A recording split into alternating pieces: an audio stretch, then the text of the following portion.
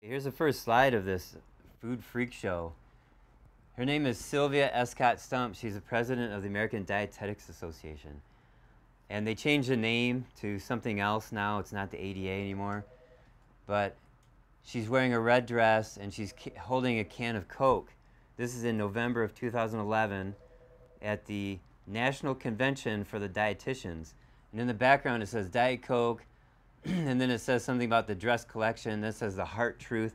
So they combined a nonprofit plus Coca-Cola plus the designer of the dress, and they're promoting all of it. But this just shows you that the food manufacturers own the American Dietetics Association, and at the ADA conventions and seminars, these food manufacturers teach the dietitians how to teach or what to say to patients, what they should say to patients. So also at this seminar, or at this convention, Pepsi was there, Frito-Lay was there. These are pictures, November 2011. ConAgra was there. This is Healthy Choice frozen TV dinners with GMOs and chemicals added to it. High fructose corn syrup had a booth. It says nutritionally equivalent to sugar, which is false. It says FDA approved, which is true. Meets FDA natural definition, which is true. Versatile sweetener made from corn, true. Okay, so the best lie is mostly truth, and they sneak in that one that's completely false. And don't forget the mercury that's added, not added to it, but 50% of high fructose corn syrup has poisonous mercury in it, and then of course the corn is genetically modified to begin with. All right. Another picture shows Coca-Cola was there and General Mills was there. Now this says right here, moderation made easy. So I hear my new patients tell me, well, I'm allowed to drink a little bit of Coke, or I'm allowed to eat a little bit of cookies every day. And that's what the food manufacturers want them to think and to do. They want them to have a little bit of junk food. Moderation is okay. No, that's BS. If you're eating junk food, you're going to get sick. You're only going to get this sick if you have this much. If you have more, you're going to get more sick. So eliminate it totally so you don't get sick. So when you ever hear moderation, forget that. Okay, Sweet and Low was there.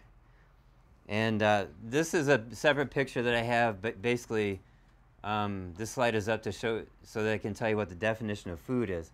Food is that which is eaten that does three things. Number one, provide energy. Number two, sustain life. And number three, repair tissue. So food has to do all three of those things. These items don't do that. This is not food right here. This is to remind me to tell you that I have a lot of patients in the last 13 years that I've been in Ann Arbor that have spent a week in France or 8 days in Iceland, or they went to Egypt for a while. And they lose weight, their allergies go away, their depression goes away, their fatigue goes away. And it's not because they walk more. It's not because they're on vacation mode. It's because the food does not have a bunch of poisonous chemicals added to it, like what we do in our culture. And I'm going to get into that later. But first, I'm going to talk about this. So this equation says quantity plus quality equals vitality. Quantity is first, and this is more important than the quality of the food. So when we have people reduce the quantity of carbohydrates, reduce the quantity of sugar, the quality of the food goes up, and then they become more vital, their health comes back, they feel better. So let's talk about quantity, then later we'll talk about quality. So this is a graph showing how many people are obese as a percentage of the population. Beginning in 1980, that's when the first dietary guidelines were put out by the USDA. That's the food pyramid, telling us to eat more grains and basically eat more junk, more food. I mean grains like white bread, white pasta, some whole grains and stuff, but the grains are too high in carbohydrates. So in 1980, that went up like that. So we're talking about quantity of carbohydrates is too high. Here's the consumption of sugar beginning all the way back from 1700 to 2000. You can see sugar consumption going up like this. There's World War I, there's World War II, and then we had high fructose corn syrup appear right here. And this is obesity prevalence right there. So sugar consumption goes up like that, and then obesity goes up like that. Okay, here's another graph. It's similar, but this has to do with end-stage renal disease, people who die from kidney failure. You can see that people die from kidney failure like this from 1980 to 2005. And this is the consumption of high fructose corn syrup. And this is the consumption of sugar overall. So high fructose corn syrup is extremely deadly. All right, here's a very recent graph. I pulled this from a government website from 2000 to 2009. The prevalence of heart disease. So there's more people getting heart disease than ever before. It's coming up like this. See that? This was very difficult to find online. It took me a long time to find this. When you search out, you know, something about heart disease graph or something like that, it always shows mortality rates that have actually declined from heart disease. So less people are dying from heart disease, but the drugs prop up the sick person and keep them going, and they end up dying from something else, but they're never cured of heart disease. So my grandfather had his first stroke in the late 1950s, and he died in 2001 from gangrene. But during the whole time, he was never cured. He had heart disease the whole time. He had multiple surgeries. He was on 17 medications. It was a total mess. And if I was his doctor in the late 50s, I would have told him, you got to stop eating candy. And he ate candy and desserts after dinner all the time. That was his problem. So does subprime mortgage help the heart disease? Probably not. It dipped at that time. Maybe. Did you see it? Yeah. 2003. 2007, 2008 it went down. Well, I don't know. I can't tell you about that. It was on your graph. Okay. All right, let me keep going because this is on film here.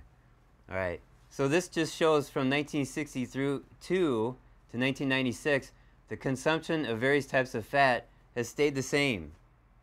So if we're getting more obese, more diabetes, more heart disease, it's not because of fat. It's historical fact that it's not because of fat. So when somebody tells you to eat a low-fat diet, they don't know this. They go off some 6-year study or some, you know, Harvard, whatever. I'm not going to get into that whole thing, but all right. So here we go. This is total consumption of protein, total consumption of fat, total consumption of carbohydrates. See, the carbohydrates are going up. Grams per day. This is 400 grams of carbohydrates per day. That is unbelievably high. The average person should be anywhere from, let's say 70 to 150. And it depends on you. Everybody's body's different. I have some people at 150. I have some people less than 70. But that's where their body needs it to be. And if you're at 400 or 500, like this in 1996, you're guaranteed to get sick. Diabetes, heart disease, something like that. Okay, and I just want to throw in, we're not sick because of smoking. We're smoking less. And it's not because of alcohol. We're drinking less alcohol. Okay, it's sugar, bread, pasta. It's the carbohydrates. So as we eat these excessive amounts of carbohydrates, we get sicker and sicker. And then we run to a medical doctor. And what is the doctor's job? The doctor's job is to cut you surgically and remove organs or drug you with chemicals. And what that does is it props you up as you get sicker and sicker and sicker. And I've told this to patients, and some of them are very upset because they love their doctor. And, you know, most doctors are pretty cool. You go bowling with them, and they're fun, and they're really, really smart. But their job is not to improve your health. Their job is to do surgery and to give you drugs, okay? I know a lot of great doctors, but I'm not going to go to them for health care. All right, this is going to go on YouTube. That sounds pretty radical, doesn't it? All right. The primary cause of disease isn't germs, it's not toxins, it's not stress, age, personality, or lack of exercise. The primary cause of disease is malnutrition. Yeah, cool, huh? So let me show you this guy. This is his second heart attack. All right, I found this online. It's diet. Okay? Here, chronic pain. This symbolizes chronic pain. It's diet. Got that? What about this? It's his diet. It's not genetic. It's not environmental. It's not some mysterious, oh, let's just give you inhalers. It's his diet. Cancer, you got to think diet. Also, there's some other factors, obviously, but there's studies show 70% of cancers are preventable. Smoking and no sugar. So get rid of those two things. 70% of cancers are gone. All right, this is not genetic. This is diet. And you look at the girl and say, poor girl, her parents must be overweight, and chances are her parents are overweight. But it's the parents eat bad food and turn on the obese genes, and they pass that on to their kid. So yeah, you can get overweight because your parents are overweight, but still change the diet. All right, so that's enough about quantity. Now I'm going to talk about quality. So we're talking about the quality of the food. So the closer to Mother Nature, the better the food is. And then the more chemicals and man-made stuff put into our food, the worse off it is. So how many chemicals do we have in our food? Well, the FDA has approved 4,000 chemicals so far. And this is an incomplete list, and it says it on their website. So there's more than 4,000 chemicals that are added to our food. I'm going to give you one example. This is called Olacta. It's put in the dough, not in the bread. So when you read the ingredients of your cinnamon bun or something like that, it's not going to say Olacta in the ingredients because it's not put in the bread. It's put in the dough before the bread. So here's what Olacta does. It improves texture after microwaving, increases crumb softness, extends shelf life, flattens the tops in layer cakes, and dough strengthener. What? My favorite is it improves texture after microwaving. What kind of magical chemical is this, and what the heck is it doing to your body? All right, so I'm moving on, just giving you some more chemicals. Here's MSG. These mice were fed the same exact diet. This one was fed MSG also, and that one was not. MSG makes people gain weight. There are 66 different names for MSG, and the website msgmyth.com. This is a page directly that I just copied. So you can see a word like, for example, if it says fermented proteins, you got to think MSG. If it says yeast extract, you got to think MSG. Okay, so let's talk about more chemicals. This is from Kellogg's. This one's sold in the United States. This one's sold in the UK. The colorings are red number 40, yellow number 6, and blue number 1 for that one. Sold to your kids in America. And in Great Britain and UK, the red is called beetroot red. That's a food. All right, and then annatto, which I think is yellow. And then paprika, which is, I'm assuming like that orange-red color. So anyways, that's food right there. That's not a poisonous chemical made from coal tar. That's where that comes from. All right, these products do not have any blueberries in them. Okay, and it says blueberry, right? They got these blueberry sort of chunks. That's a really hard high fructose corn syrup, colored and flavored to be like blueberries. Just to let you know, there's no blueberries in these products. This says sugar in the raw. This is not raw sugar. It's white sugar colored. It's refined white sugar colored. This is not raw. It says it tastes raw. Okay, just don't be fooled. 75% of honey sold in grocery stores is not honey. It's high fructose corn syrup with a thickener and a flavoring and a color added to it. So you got to know the farmer, or if you go to a good store like Whole Foods or something, or Trader Joe's, you can trust them regarding the honey, and you ask questions. 59% of canned fish is incorrectly labeled. It's not the real fish. It says tuna. Chances are it's not tuna. Just letting you know. All right. We're talking about quality of food here. Let's talk about the quality of salt. This is organic. It says French gray sea salt. And it comes in a jar like that. We have to pinch the salt out. It's usually moist, as opposed to the table salt that's dry and it shakes out. This is dry and it shakes out because it has aluminum in it, which makes it flow. Okay, now this has all the minerals. How many minerals are there? 70, 80 minerals. I don't know, but it has all of them. And I pulled this from Wikipedia. Just look up salt in Wikipedia. It says they take a brine solution, which is salt water, A brine solution is treated with chemicals that precipitate most impurities. So it pulls out the impurities. And then you're left with table salt. Then they add aluminum to it. Okay, but just check this out though.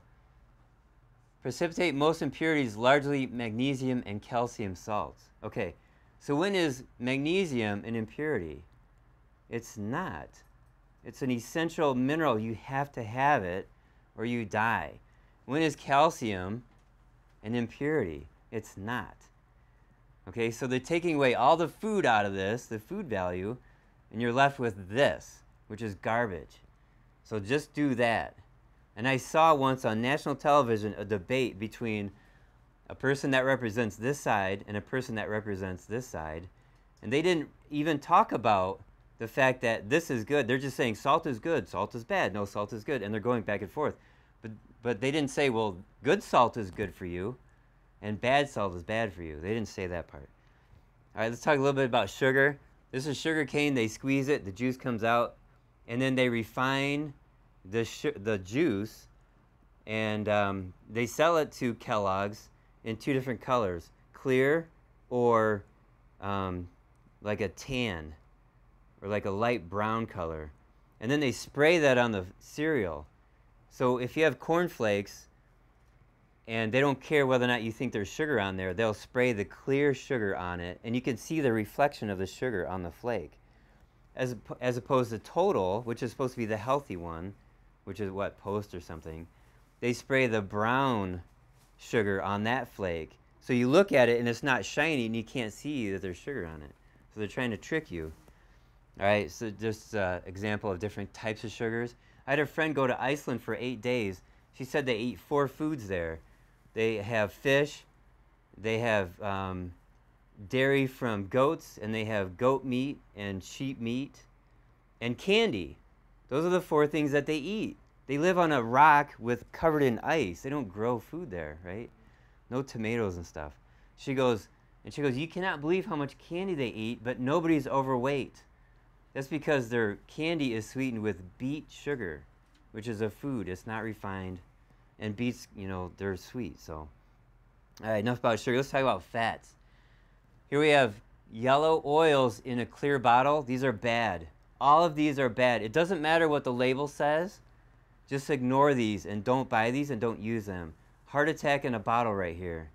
All right? Coconut oil is healthy. Saturated fat is healthy for you. It's always been healthy. There was some mistakes made back in the 70s with some research, and then the media picked up on it and said, oh, saturated fat is bad for you. It has always been healthy for us. All right, here's Crisco. This is hydrogenated fats, also known as trans fats. Okay, these are bad. It's margarine, it's Crisco. Just avoid this. Throw it away. Don't even finish the tub. You got to throw it away or give it to your worst enemy. All right. So it's solid at room temperature, and that's why you have this formation right here. See how that sticks like that? It holds a shape. This Triscuit right here holds its shape because of the Crisco type of fat, the hydrogenated fat. That's how they use it. This is bread. It says 0 grams of trans fat on the top, but then when you read the ingredients, it says vegetable shortening, hydrogenated soybean oil, and partially hydrogenated soy and or cottonseed oil. Trans and hydrogenated is the same thing. And it is legal for them to say no trans fats here, but then they have to say that it's down in here. Some sneaky lobbyist got that in there. So, and it's a federal law. It's just totally stupid. But notice here it says no lard, no cholesterol. And I have a whole 20-minute lecture on cholesterol and the arteries and stuff. This is very unfortunate because lard is healthy and cholesterol is healthy. And your great-great-grandparents ate lard and cholesterol, and none of them had heart attacks. Heart attacks weren't until 1910, 1909, 1911. Right around there, heart attacks became known. And that was exactly 20 years after Dr. Pepper, Coca-Cola, Tootsie Rolls, that junk food started to hit the market. So it took about 20 years it takes about 20 years to kill your heart with bad food. Okay, here's another example. It's another bread. It says 0 grams of trans fat here, And then on the ingredients, partially hydrogenated vegetable oil, and then hydrogenated oils. So you got to look at the ingredients. This is where the magic's at right there. Okay, still talking about oils. Vegetable oils are unhealthy, and they put oil into these pops and they brominate it. I'm going to talk about bromine here in a second. And the purpose of brominated vegetable oil is to make it look like there's pulp in the pop. You know when you have orange juice, there's pulp in there, it looks a little thick in there, right? Well, they add that to this cream soda, Red Pop, and Mountain Dew, and Gatorade to make it look like it has some substance. It's just a marketing ploy. But it's banned in over 100 countries. This is horrible. Horrible for your body.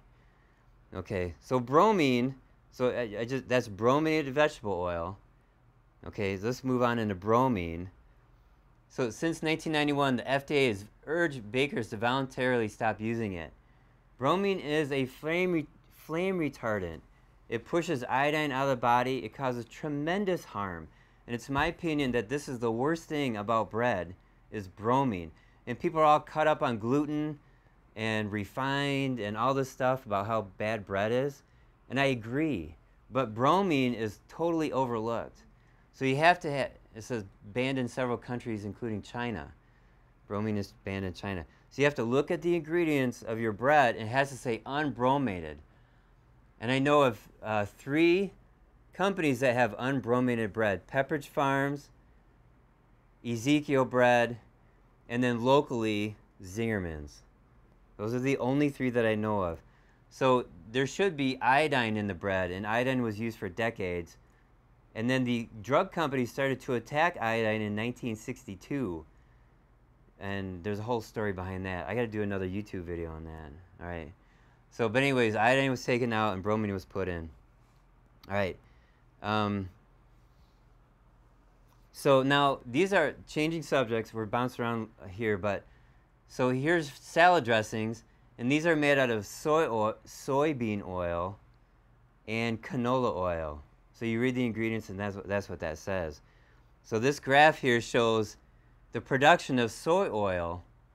It began really after World War II. So soy oil was not in our diet even 75 years ago. It's not a food. Soy oil should not be consumed. Now, if our ancestors from 3,000 years ago ate soy oil, then our DNA would accept it. But our DNA has not changed. It has not evolved enough since 1940 to accept soy oil. Same thing with canola oil. It says canola oil was granted approval for use in the U.S. food market in 1985. That's how new canola oil is. 1985. It is not a food. It should not be consumed. So instead of using those salad dressings, I'm plugging olive oil and vinaigrette. Just use plain old olive oil. And there's a million different flavors of these 2 things. So don't be bored with this. Get different kinds of flavors. Okay, here's a little slide on fructose. It's the same fructose here as it is in here. Fructose is fructose. All right, now if it comes from corn, the problem with that is that other chemicals or other ingredients are mixed in with it, okay? But the point of this is that fructose is the sugar that Mother Nature made for us to gain weight super fast. This is the sugar that makes us gain weight fast. So let me give you a little history on us as humans walking on this planet. So we've been on this, if you believe in evolution, we've been on this planet for 2 million years, and agriculture is only 10,000 years old. So for 1.99 million years, we ate a hunter-gatherer diet. All right? So we had, we hunted in the wintertime, and then in the early spring, the animals would eat green grass, and they got plump, and then we would eat them, and then food, then like other plants would grow during the summertime, and then fruit was ready in the late summer and fall, like apples and stuff. Now, if fruit was really sweet, our ancestors ate a lot of it.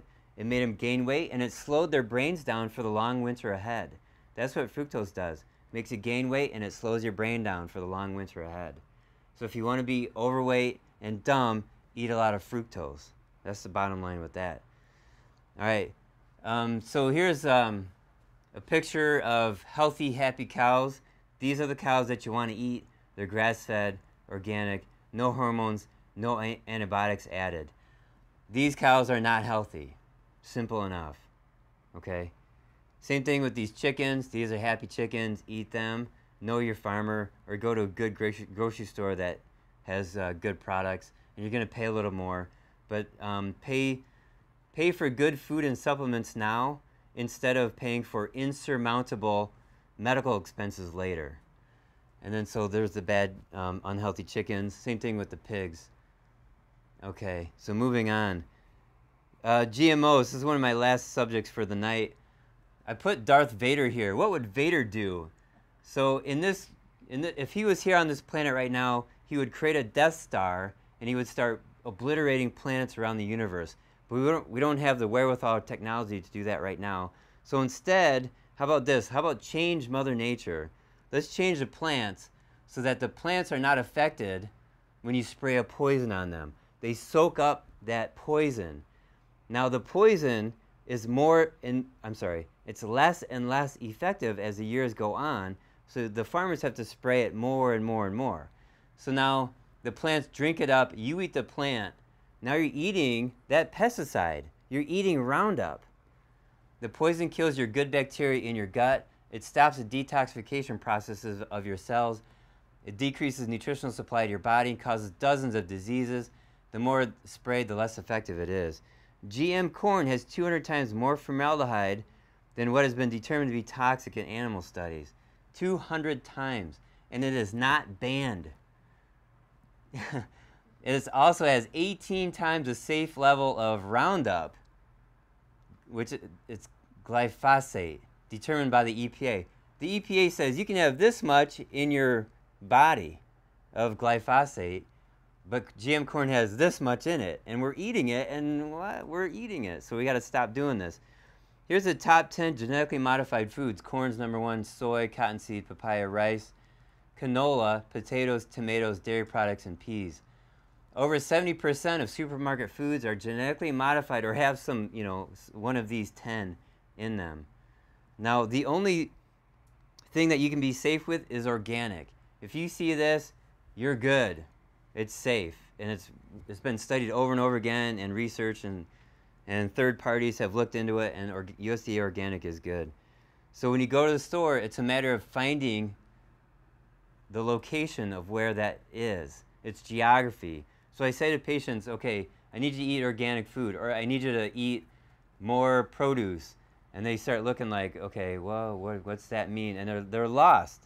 And then I tell them, you got to go in the aisles around the outside of the store. Don't go in the middle aisles, because the produce is immediately to your right or maybe immediately to your left. So it's geography. You got to think geography. And instead of going to the bad grocery stores, now you got to go to the good ones. That means you have to drive to a different location.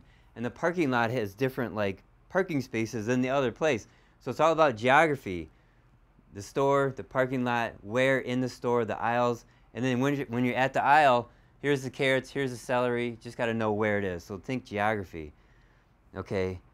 And that includes farmers markets. This is the only recipe book that we sell in the office. It's Nourishing Traditions. And so that's the one that we recommend. Here's some good websites. There's tons of good information. There's way more now than even 5 years ago on the subject.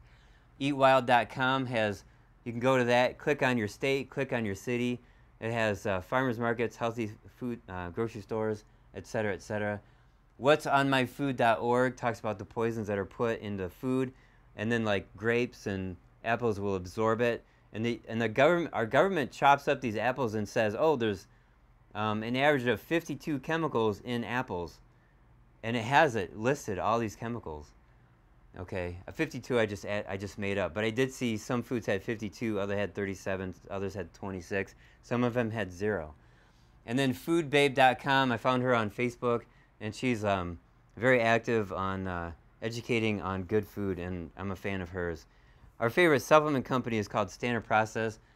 They have whole food supplements. So what they do, they have a mineral product that's a little bottle of 90 tablets. They grow it themselves organically, and they start with 30 pounds of produce, and they take out the water and the fiber, and you're left with all the nutrients, known and unknown. So we've only been discovering nutrients for the last 200 years, especially in the last 100 years. So how many more nutrients will we find in the next 200 years? Well, it's already in their product. You don't have to go searching for it. It's already in there.